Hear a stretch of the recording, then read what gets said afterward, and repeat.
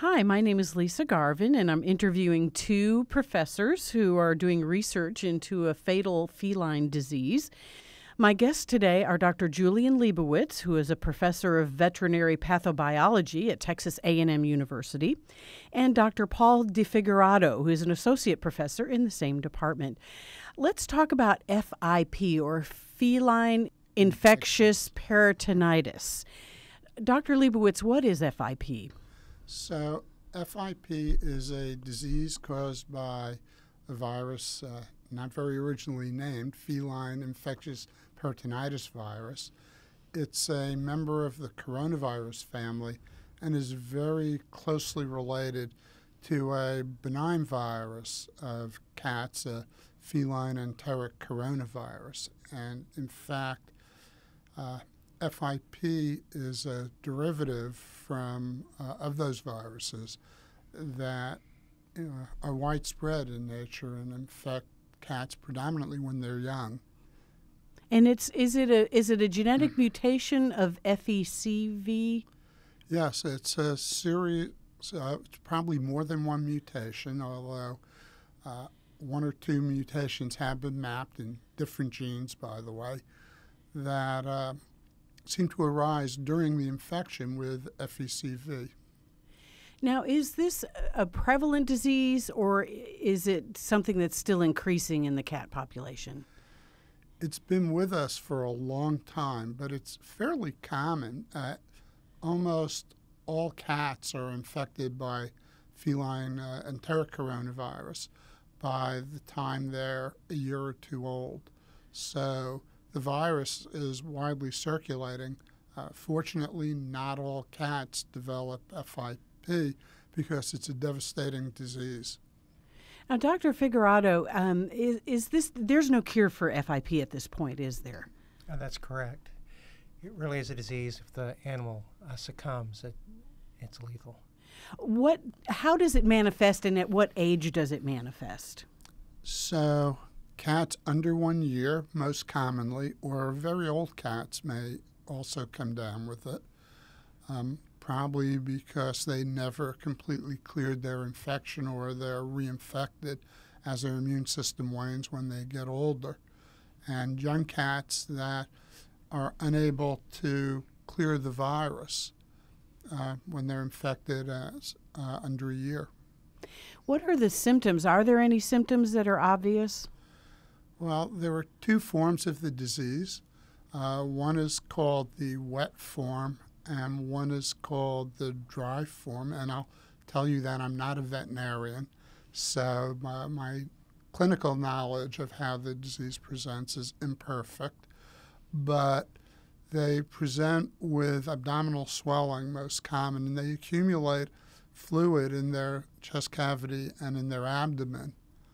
And that's really the inflammation that accompanies that is what does them in, and that's the wet form. In the dry form, they often have central nervous system lesions in the brain or cardiac lesions, and those lesions are also fatal, and all the lesions are inflammatory in nature.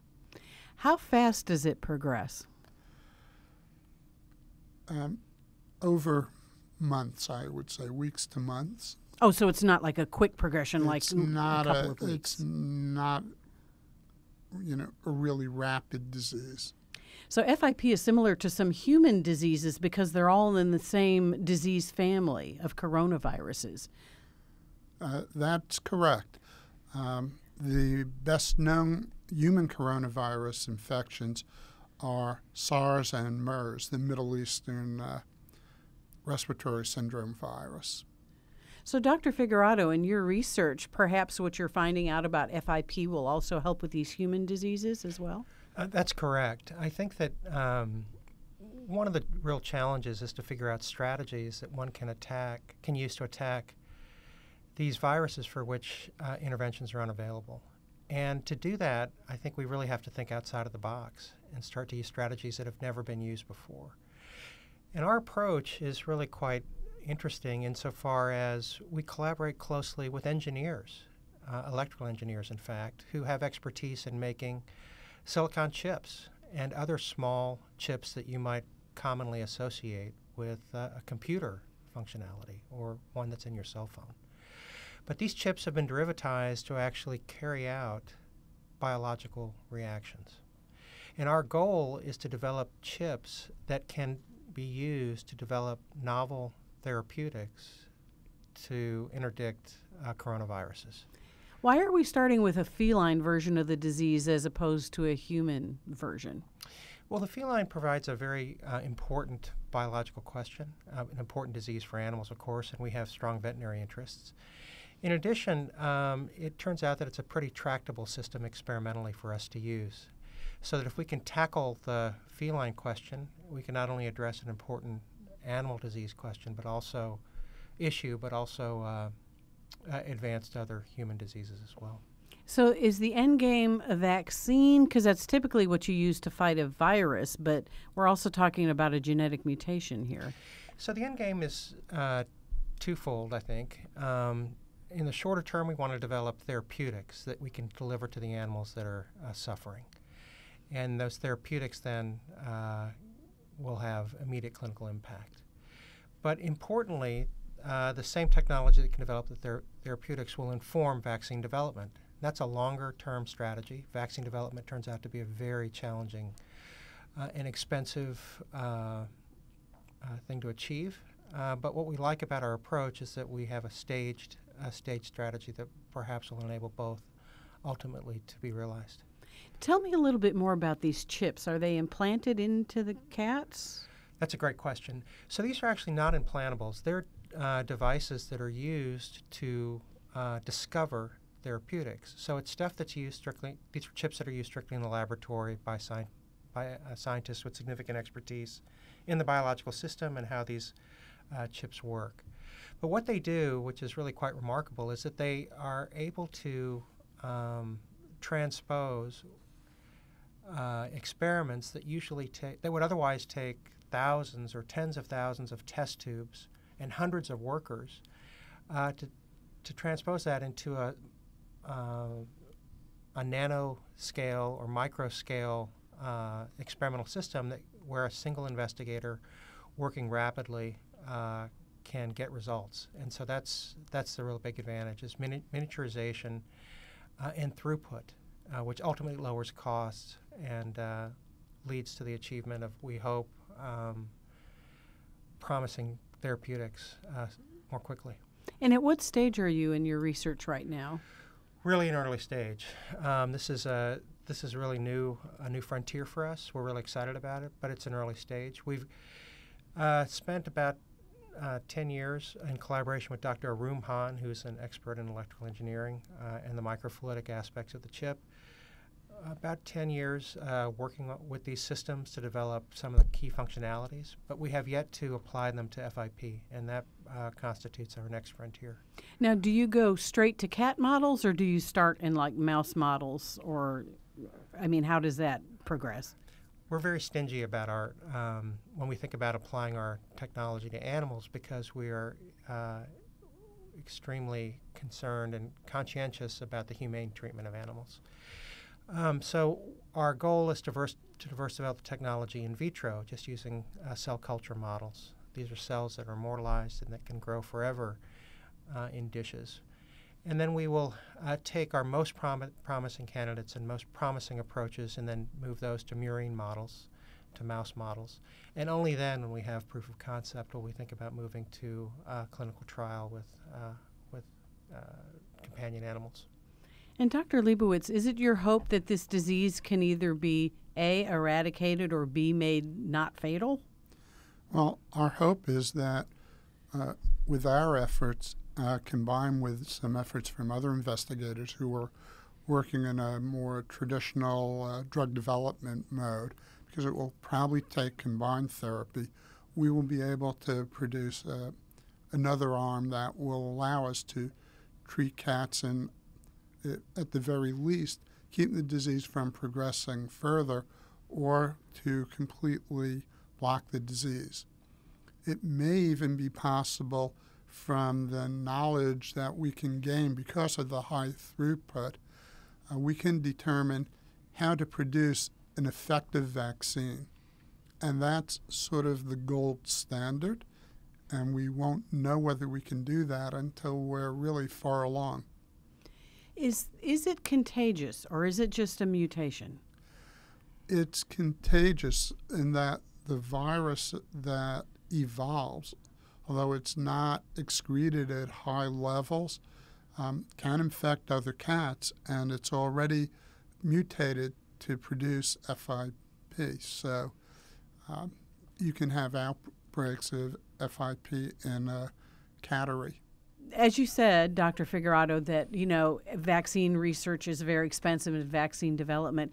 How do you propose to raise funds for your research? How are you going about that? It's a good question. I think we have a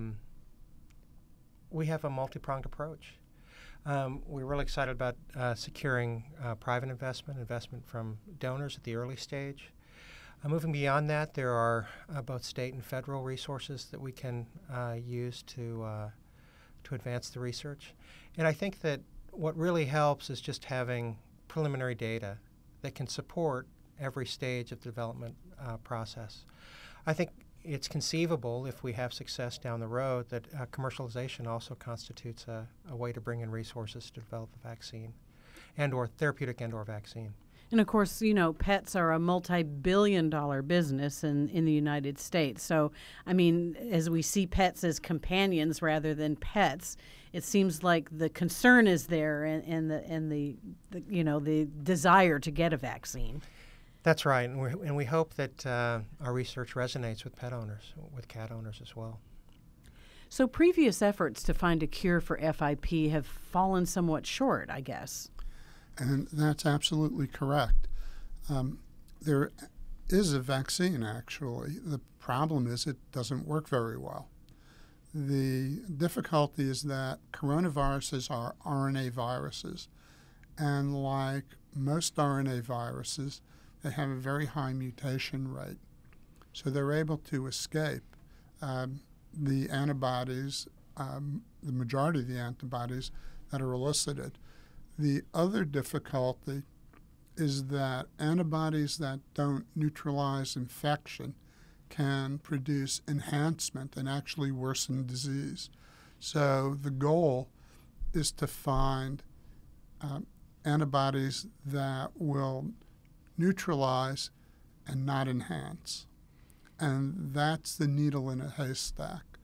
You really have to sort through a lot of cells that are producing antibodies, and doing that manually is a gargantuan task.